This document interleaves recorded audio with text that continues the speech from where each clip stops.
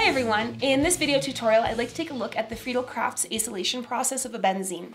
So over here you can see we have our benzene group, and you can see we can either use an acyl chloride or we can use an anhydride to get this reaction going. So in this case here you have your benzene, you have your acyl chloride, and in this case that R represents whatever the group is, the substituent is that you want to attach ultimately to that benzene group. So maybe it's a methyl group that you want to attach, then R would be CH3. So you're going to react those two in the presence of the first one, AlCl3 and then H2O, and you'll get out your acylated benzene group, and then you'll also get out your HCl. Alternatively, you could use an anhydride in this case here, so still a benzene group, but now you've got this group here, where the R is once again going to be whatever it is you want to attach to that benzene. And then once again, AlCl3 followed by water. And then here you can see you make exactly the same thing, whatever that R group is. And then in this case, the byproduct though is different. One note I do want to make is that this R group oftentimes can represent a hydrogen. In this case with the Friedel-Crafts acylation, it's not going to be, because if this was a hydrogen, you'd be making a benzaldehyde, and you'd essentially need to have a very unstable intermediate to react with. So you'll find that there's a different way that you go in order to make your benzaldehyde group, and we'll look at that at the end of the video. So let's first take a look at the mechanism for the cases where R is not hydrogen.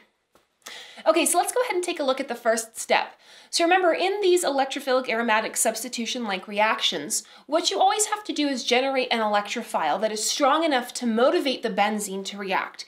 Remember, benzene is aromatic, which means it's a particularly stable compound, so it's not necessarily going to be very willing to react. So what you want to do is create an electrophile that is strong enough to get the benzene to engage in the reaction. So that's what step one here is the generation of the electrophile. So what we have from the perspective of the acyl chloride is we have our acyl chloride, and we're going to react this with AlCl3, which is a Lewis acid. Now remember, Lewis acids are able to accept an electron pair, and that's what this aluminum is going to do. This chloride has 3 lone pairs on it. It's going to use one of them to come and attack that aluminum. In that attack, we're going to form this compound here. So now remember that the chlorine is a relatively electronegative species, so it's not particularly favorable for it to have a positive charge on it. And it's going to have a stronger pull on the electrons than the carbon does. So what will wind up happening then is that this bond is then motivated towards the chlorine, such that this bond breaks, the electrons get dumped on that chlorine, but now this carbon is left with less than an octet, which we know is not fabulous, but it does make it a wonderful electrophile for the next step. So let's see how we use this to actually get this benzene acylated. Okay, so now before we continue on to the acylation step, I just wanted to mention one thing about the electrophile we formed. So as I left it, the acylium ion that we formed is going to be this structure right here. Now this one here though leaves a carbon without a complete octet, meaning it's not the best resonance structure you could draw. So what you could have is that this lone pair here, let's say, comes down and it would form a triple bond between the carbon and the oxygen. So this structure is actually a better structure in terms of stability because everything has an octet. And this oxygen there, not favorable, has a positive charge on it, but it's still overall got everything covered with an octet. Now, remember though, they are resonance structures. Neither one is a true representation of what the real structure looks like. So you should be able to use either one as the electrophile.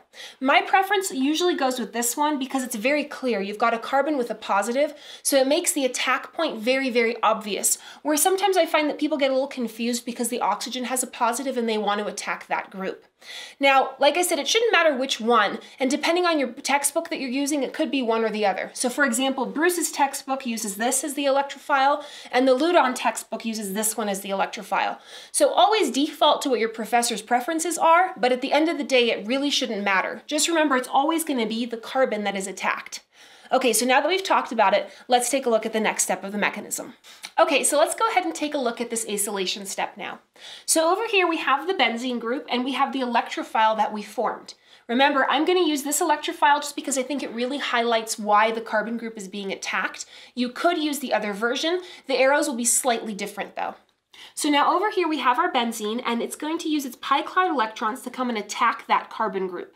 So now this is going to be an equilibrium step because even though this is a really great electrophile, the benzene is still having to break aromaticity in order to make this reaction happen. So this is the final product that we have from this step. Now, the motivating force for the next step is that we would like to reestablish aromaticity. So what we're going to have then is there's going to be some kind of base in solution, and that base can come and attack this hydrogen. When that attack happens, this bond will break and those electrons can collapse down, reestablishing our aromaticity. And you can see because of that reestablished aromaticity, it's a one-way arrow. Now, we might think, okay, we're done, but we're not actually done. And the reason for that is we have to have an excess of AlCl3, a Lewis acid in solution.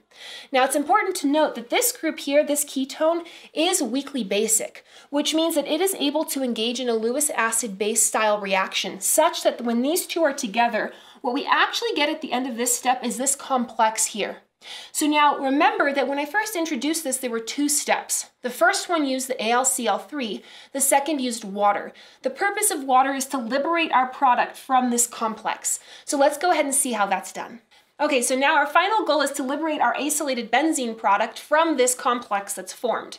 So the way you do that is you take the reaction mixture typically and you're going to pour it into ice cold water and that will get your product out. What happens is that 3 equivalents of water are required in order to get this off. Now the 3 equivalents are easy to kind of understand if you think about the fact you want to make aluminum hydroxide, which requires 3 equivalents of hydroxide, and you also have 3 chloride groups, so you'd need to be able to make 3 HCl groups out. So now this is pretty much what you need to know in order to understand the Friedel-Crafts acylation. Do remember one thing, I did comment and note that the R group cannot be a hydrogen. So this cannot undergo a Friedel-Crafts acylation if you want to make a benzaldehyde. You'd actually have to use the Gattermann-Koch reaction in order to do that. And there is a video for that. Just click the link in the description below.